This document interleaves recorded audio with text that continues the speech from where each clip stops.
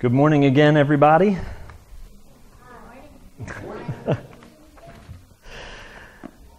Thank you. You good, Elijah?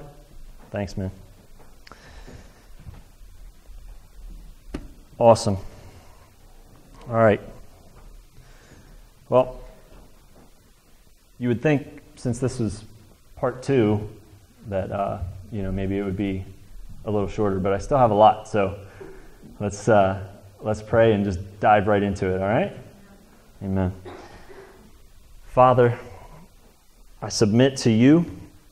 Lord, we are here to be led by you, God, that your word can speak into our lives right where we're at, God. So I ask that you would use your word in power, God, for everything that it was designed for in this day. Thank you that there's no expiration date on your word, God, but that it applies to our lives even today. Have your way in us. In Jesus' name, amen. Amen. All right, so for those of you that either weren't here last week or maybe already forgot what happened last week, the title of my message was It's No Coincidence. So if you're taking notes, this is technically It's No Coincidence Part 2. And last week we looked at Exodus chapters 4 through 6. And in that portion of Scripture, it includes Moses and Aaron's first meeting with Pharaoh, the aftermath of that meeting, where the Hebrews were forced to find their own straw, but make the same number of bricks. You guys remember? Anybody remember? And we talked about how Pharaoh's strategy in that was to keep the Israelites focused on their work and on their hardships and the challenges in order to make them see God's promise like it's a curse. So, and they even verbalized that to Moses and Aaron. Do you guys remember that? They went in, the Hebrew foremen go in and meet with Pharaoh, right? And plead with him like, don't do this, like it's ridiculous. And they come out and essentially curse Moses and Aaron for bringing this upon them. They're seeing God's promise as a curse. We also talked about how complaints can make those called and sent by God question themselves and their calling. We saw that with Moses. And we talked about how God is well aware of your situation in the natural, and he's well aware of his covenant with you in the spiritual. And so, as I meditated on the word from last week, and I make a practice of watching my my sermons back, not because I'm that proud that I'm like, but to learn, right? To learn and grow, because this is still new to me, and so I want to be real with myself. So as I meditated on that, I really felt, like Joe said, like we needed to take more time to focus on that last point, that God is well aware of what's going on in the natural, and he's well aware of his covenant with you. Amen? So, again, as I look back on it, I realized that I had focused too much on emphasizing what the enemy does, or what the enemy did in the story or whatever. And I mean, it's important that we recognize that, our enemy is real, Satan is real, and he works against the plans of God in our lives. And we have to know that, we have to recognize that. But I don't want that to be the focus of our lives. We have to be aware of it so that we can be prepared to defend ourselves. Right? That's why the Bible talks about put on the full armor of God. And not just defend ourselves, but to take ground, right? We don't stand back and wait for the devil to hit us. We go out and meet him, right? Because we know that we win. Amen? So, our enemy can't stop the plans and promises of God in your life. but he can come against you and try to discourage you from pursuing what God has for you. Just like the Israelites were discouraged from pursuing what God had called them to, which was to leave Egypt. So, he wants to make life difficult for us. He wants to stop us. He wants us to give up, right? And he'll do anything and everything in his power to do that. But today, I want to focus more, like I said, on what God is doing, right? He's well aware of what he's doing, just like he was well aware with the Israelites. And it's even part of our tagline there, be a part of what God is doing, right? The tagline isn't like, come hear about what the devil is doing. So I apologize for overemphasizing the enemy's part in our lives last week. But let's stay focused on what God is doing. So I want to stay positive because God is at work among us. I don't know if you guys see it or not, but he is at work among us. I hope you see it. We're learning, we're growing together, and he's leading us out of slavery and bondage into his freedom, into his promised land. Can you say amen to that? Amen. So, grab your Bible or pop your Bible up on your phone, and let's go to Exodus chapter 7, beginning at verse 1. And guys, I can't overemphasize the importance of being in the Word on your own. If you're doing that, praise God. If not, bear with me as I read through this. Are you with me? Exodus chapter 7? Yeah. Then the Lord said to Moses, pay close attention to this. I will make you seem like God to Pharaoh, and your brother Aaron will be your prophet. Tell Aaron everything I command you, and Aaron must command Pharaoh to let the people of Israel leave his country. But I will make Pharaoh's heart stubborn, so I can multiply my miraculous signs and wonders in the land. Make note of that. We're going to come back to that. Even then, Pharaoh will refuse to listen to you. So I will bring down my fist on Egypt. Then I will rescue my forces, my people, the Israelites, from the land of Egypt with great acts of judgment. When I raise my powerful hand and bring out the Israelites, the Egyptians will know that I am the Lord. It's another place to make a note. So Moses and Aaron did just as the Lord had commanded them. Moses was 80 years old and Aaron was 83 when they made their demands to Pharaoh. Then the Lord said to Moses and Aaron, Pharaoh will demand, show me a miracle. When he does this, say to Aaron, take your staff and throw it down in front of Pharaoh, and it will become a serpent.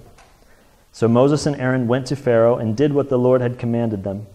Aaron threw down his staff before Pharaoh and his officials, and it became a serpent. Then Pharaoh called in his own wise men and sorcerers, and these Egyptian magicians threw down their staffs, which also became serpents. But then Aaron's staff swallowed up their staffs. Pharaoh's heart, however, remained hard. He still refused to listen, just as the Lord had predicted. Then the Lord said to Moses, Pharaoh's heart is stubborn, and he still refuses to let the people go. So go to Pharaoh in the morning as he goes down to the river. Stand on the bank of the Nile and meet him there. Be sure to take along the staff that turned into a snake. Then announce to him, the Lord, the God of the Hebrews, has sent me to tell you, let my people go so they can worship me in the wilderness. Until now you have refused to listen to him. So this is what the Lord says. I will show you that I am the Lord. Look, I will strike the water of the Nile with this staff in my hand, and the river will turn to blood. The fish in it will die, and the river will stink. The Egyptians will not be able to drink any water from the Nile. Then the Lord said to Moses, tell Aaron, take your staff and raise your hand over the waters of Egypt, all its rivers, canals, ponds, and all the reservoirs. Turn all the water to blood. Everywhere in Egypt the water will turn to blood, even the water stored in wooden bowls and stone pots. So Moses and Aaron did just as the Lord commanded them. As Pharaoh and all of his officials watched, Aaron raised his staff and struck the water of the Nile. Suddenly, the whole river turned to blood. The fish in the river died, and the water became so foul that the Egyptians couldn't drink it. There was blood everywhere throughout the land of Egypt. But again, the magicians of Egypt used their magic, and they too turned water into blood. So Pharaoh's heart remained hard. He refused to listen to Moses and Aaron, just as the Lord had predicted. Pharaoh returned to his palace and put the whole thing out of his mind. Then all the Egyptians dug along the riverbank to find drinking water, for they couldn't drink the water from the Nile. 7 days passed from the time the Lord struck the Nile.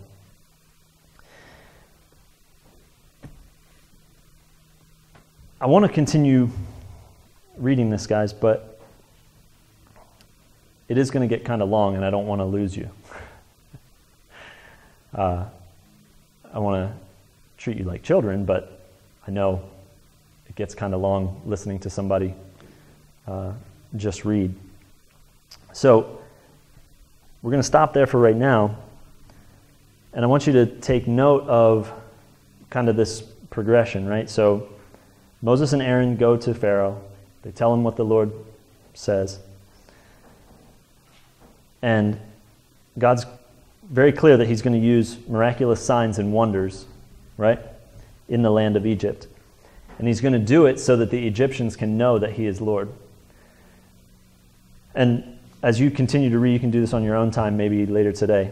As you go through, we've got, we read the plague of blood. Then it goes to a plague of frogs, plague of gnats, plague of flies, plague of livestock dying, festering boils, hail, the worst storm that Egypt had ever seen, a plague of locusts, darkness. They said the darkness was so thick that they couldn't even see each other, the Egyptians, and then ultimately death to all the firstborn males in the land. But what you'll see as you read through that is that that same pattern continues. Moses and Aaron go. They proclaim to Pharaoh. They do the miraculous sign.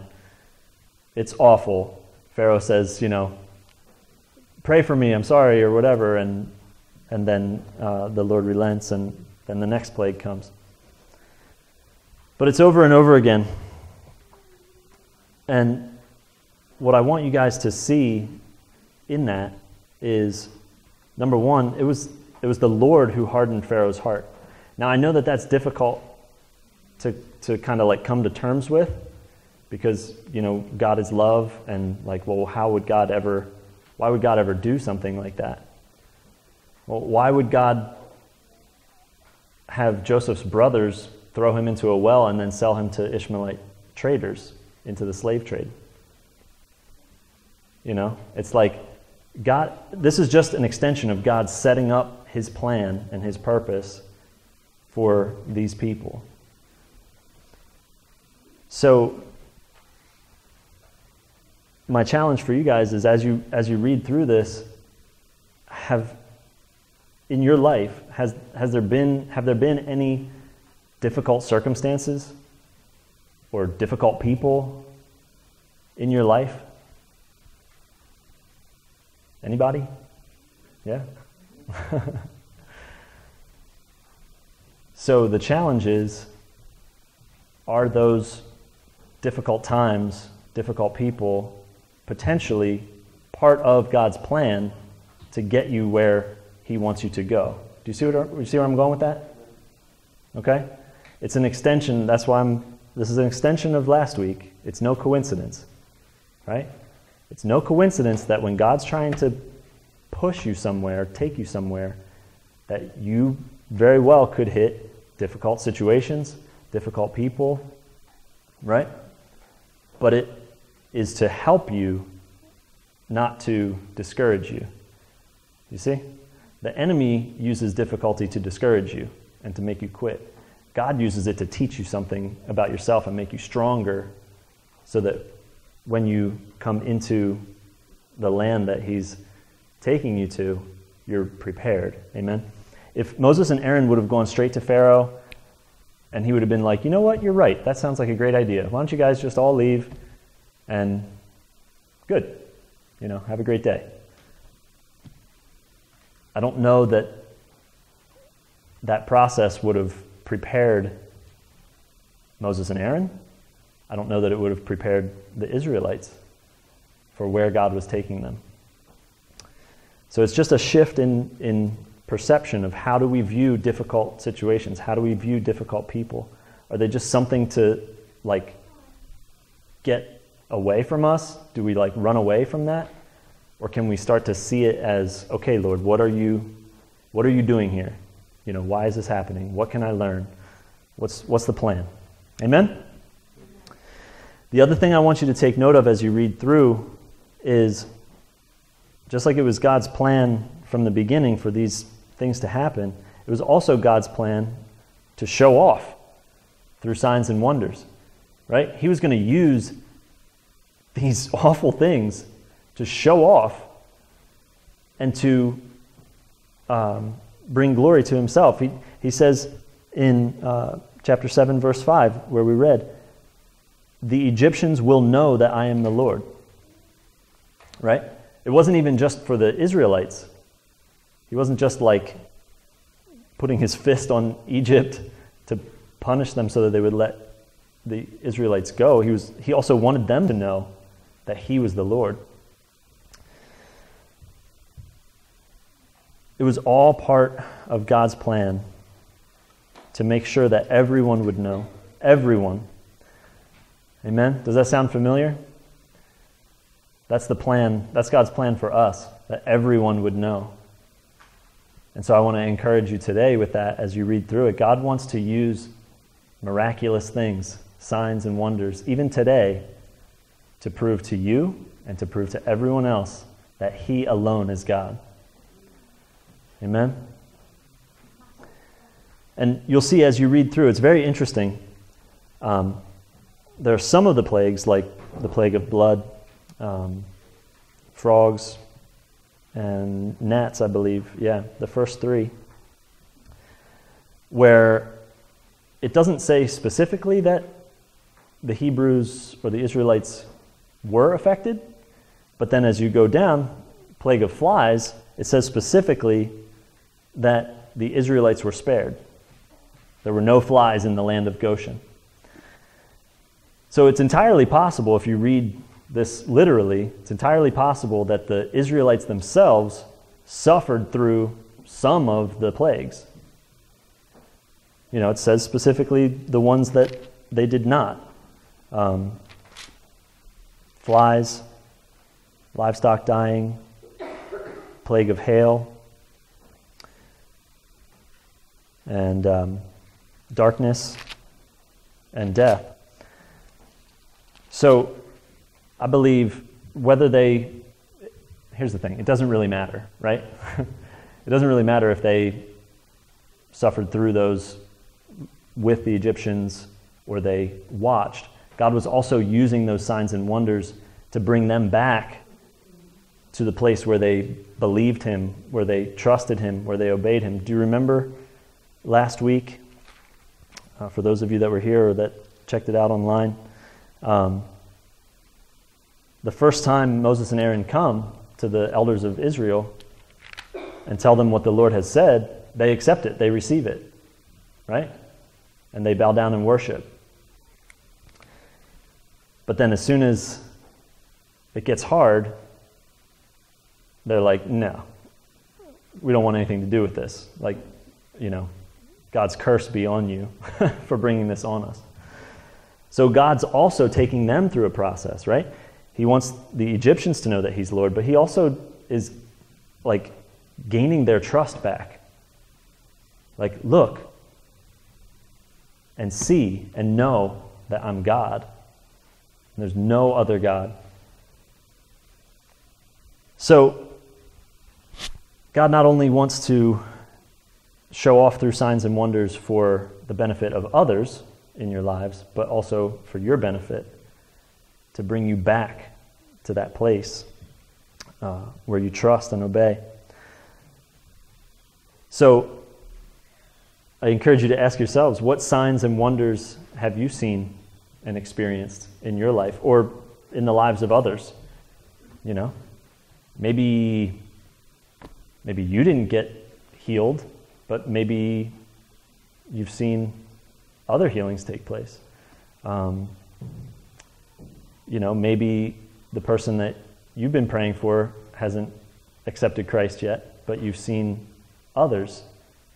That's a miracle, for real. So it's just a reminder for you guys that God wants to show off through signs and wonders, and that we should be aware of what we've already seen and experienced. Amen. As you read through the rest of this text. So the third thing, it was God who hardened Pharaoh's heart, right? Because he had a plan all along. Number 2, it was God's plan to show off through the signs and wonders. Number 3, it was God's plan to lead the Israelites back to the start, back to the beginning, which is what we were talking about. God wanted the people's hearts, right? Like I said, he could have set it all up where Pharaoh just agreed right away and said, sure, go for it. But I don't know that he would have had their hearts entirely to be able to lead them out into the wilderness. And he wants our hearts today. Amen. He doesn't want us to just be. He wants our hearts, all of us, completely surrendered to him. So where is your heart in relationship to God today? We got to be able to ask ourselves these questions. Where's my heart in relationship to God today? Not yesterday. Not when I was a kid. Today. God wants our hearts today. Amen. So, the whole story, right? And it goes all the way through chapter 12 until finally Pharaoh relents, and not just relents, but says, get out. He says, get out. But through the whole story, it really comes down to this.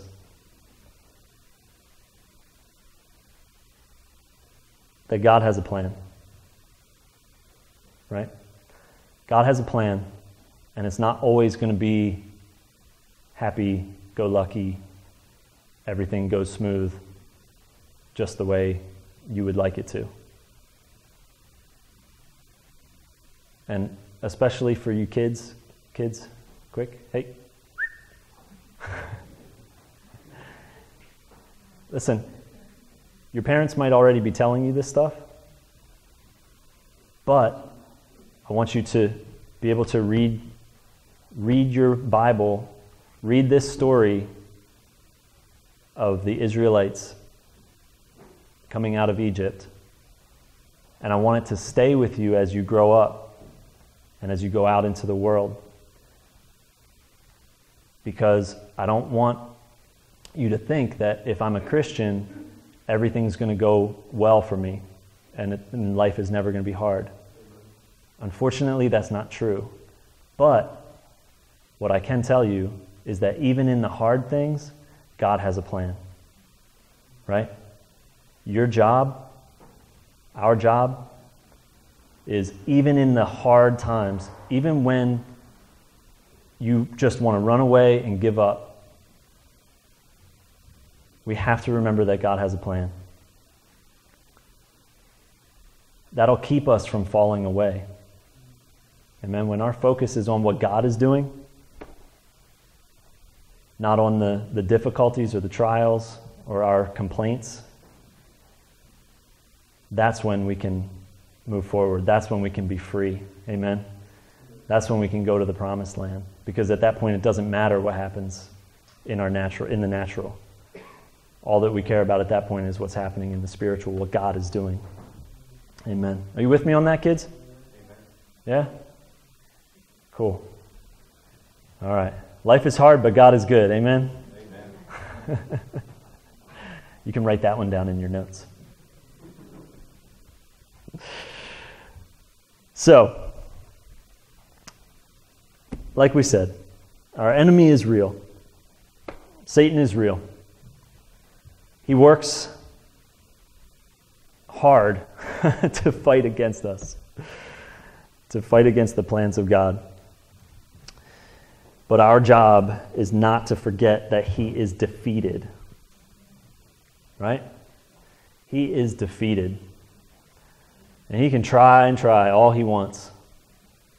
But he won't succeed because the battle has already been won. Jesus already won the battle. He already won the war. His blood covered our sins.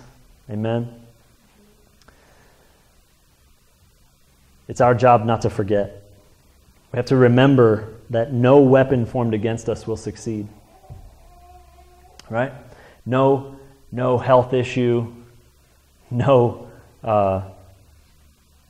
challenging person, no difficult situation can succeed against us as long as we keep our eyes on what God is doing through it. Like I said, it doesn't mean that we won't face challenges. It just means that in the end we win. Because Jesus already won through his death and his resurrection. Amen? That's the hope that we carry. That no matter what, we win. Amen. We win in Jesus. And the last thing I want us to keep in mind as we read over this story is to invite God to show off in your life. Right? So when those challenges are coming, when those issues are popping up, when difficult things are happening in the natural in your life, it's an opportunity for you to invite God in to show up and show off through signs and wonders, the miraculous. Amen? Don't allow discouragement to make you put your head down and feel like there's nothing that can be done and that you just have to suffer through and try to get to the other side. God wants to show off. He can do it. He can do all things. But will we step out in faith and believe? He doesn't want to show off in our lives by allowing us to live the American dream. He doesn't want to show off in our lives by giving us everything that we want. That's not how God necessarily shows off all the time. He gives you the desires of your heart, and he's a good God. And if you ask for bread, he won't give you a stone.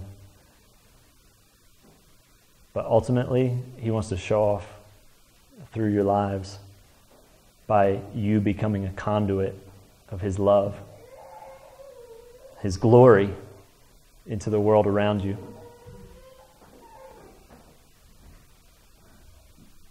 So the challenge is allow God to use the good, the bad, everything. Allow his plan to work out in your life. If you're frustrated by it, that's okay. You can see throughout the scripture, it's okay to be frustrated with God. He's big enough. He can handle your frustrations. But don't let it turn you away from where he's leading you. Amen? Don't let anything turn you away from the plan and the purpose that he has for your lives.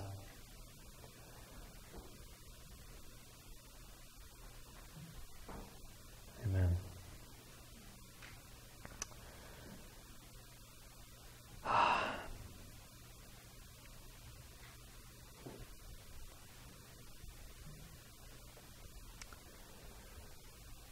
So, is that encouraging for you guys today? Anybody else going through anything hard right now? Anybody? You don't have to raise your hand if you don't want to. It's no coincidence. It's no coincidence. I was telling a couple of these guys so that they could pray. But yesterday, I'm upstairs trying to get ready. Jody allowed me to have some time to myself to prepare. Ended up being like the whole morning, but she's a trooper. But yeah, she did something normal, just normal, regular thing, and tweaked her back. So she spent the rest of the day yesterday in pain. And then last night, I woke up at like 1:30, 1:40, had to like jump out of bed. My stomach was in knots, and I'm just like, okay. It's no coincidence, right? Like, if I'm going to preach it, I might as well live it, right? It's no coincidence. But I'm not going to allow those things to turn me aside from the assignment that I have today. I'm not going to allow it to turn me aside from the assignment that I have tomorrow, this week. You see what I'm saying? That's what I want to encourage you guys with today. We're not going to focus on what the enemy's doing because God has a plan, and the enemy can't stop it. So don't see difficulties and issues as always attacks. It's entirely possible and biblical that God could be leading you through something. God could be orchestrating these things in your life. Do you see that? I know it's hard. But He's good, right? Just like the song that we sang. He's good. He's good. And that's what we have to stand on. That no matter what, He's good. So that we can trust Him, so that we can follow Him, so that He can lead us out. Amen. Flip real quick to chapter 12. Like I said, I spared you guys from reading the entire thing. That was actually my plan, but I got up here and was like, no, it's not right. Chapter 12, the end of verse 27. Just give me something when you're there, amen, or something. Okay.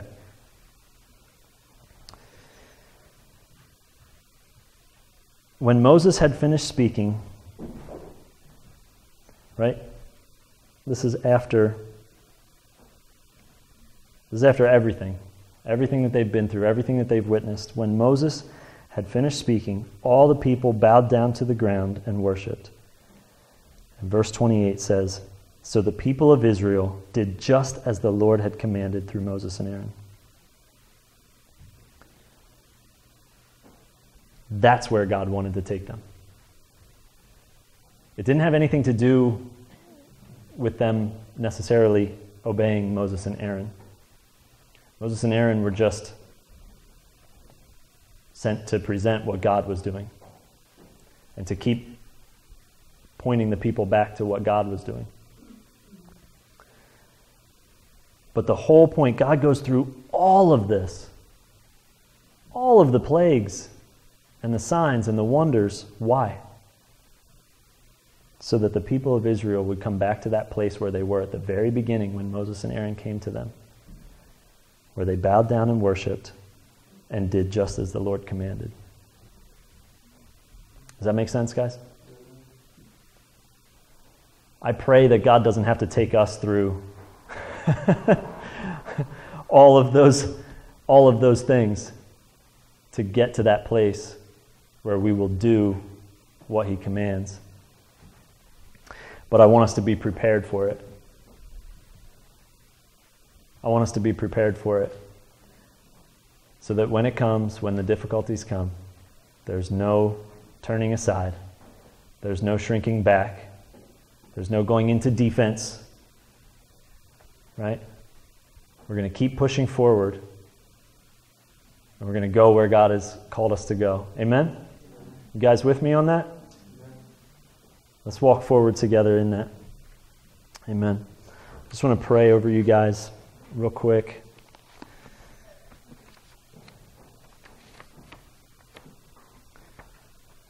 And if you could, guys, remember to pray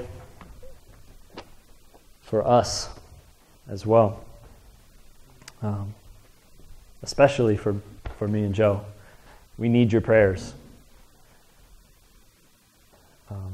I know you guys deal with the schemes of the enemy.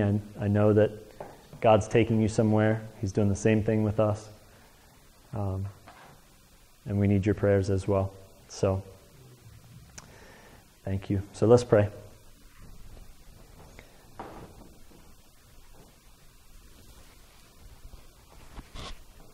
God, thank you. Thank you for your word, Lord, that teaches us.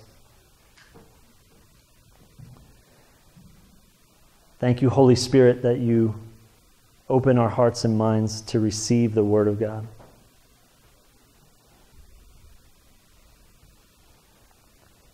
Holy Spirit, I ask that you would move among us now. That you would highlight for each of us where the difficulties lie that are part of the plan, part of the process. Lord, so that we can learn and grow, so that we can not get stuck in the midst. Lord, give us strength. Clothe us with your armor so we can advance forcefully, Lord, like you've called us to, like your word says. That we would not be afraid of any attack from the enemy. That we would stand on your promises, God, and move forward together as a family. Lord, that we would cover each other, that we would watch each other's backs, Lord, in prayer. God, that we would lift one another up and not tear each other down. God, that there would be unity in this place, unity in this house, Lord, unity in your body. And God, that spirit of unity would extend from us into the churches in this region.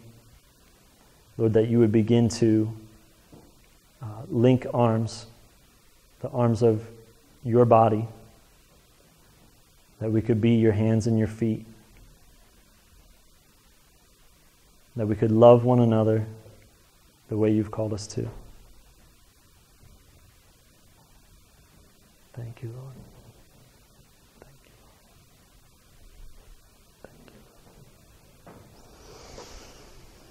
Amen. Amen. I'm prepared to let you guys go.